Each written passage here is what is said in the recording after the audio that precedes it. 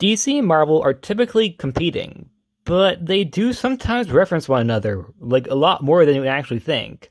For example, most recently in Doomsday Clock, they reference a green goliath who's friends with Thor. Now, Thor isn't only a Marvel character, he's in the public domain. However, the green goliath is obviously a reference to the Hulk.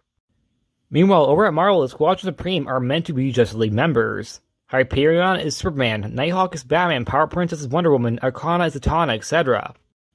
Now, the one I want to talk about today is Buried Alien, a Marvel Speedster from the Quasar comics, which is clearly a reference to Barry Allen. Now, a lot of people like to say that any Marvel Speedster is a Flash ripoff. However, that's not actually the case. For example, there's multiple Marvel Speedsters, some of whom are actually before the Flash, like the original Whizzer.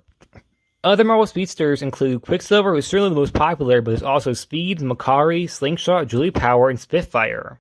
Buried Alien, though, is an actual Flash reference. You see, Barry Allen at this time in comics was dead over at DC after dying in Crisis on Infinite Earths.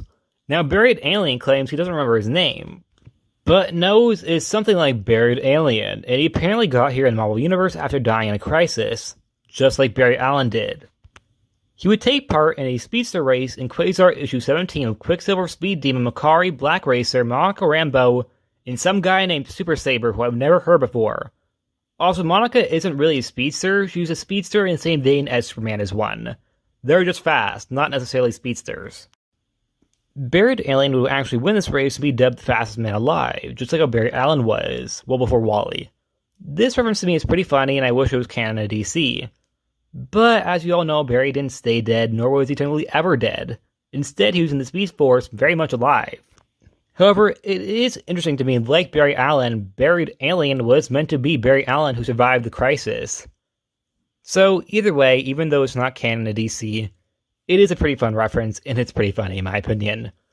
And that's it. Like always, please like, subscribe, and see you guys next time. Bye!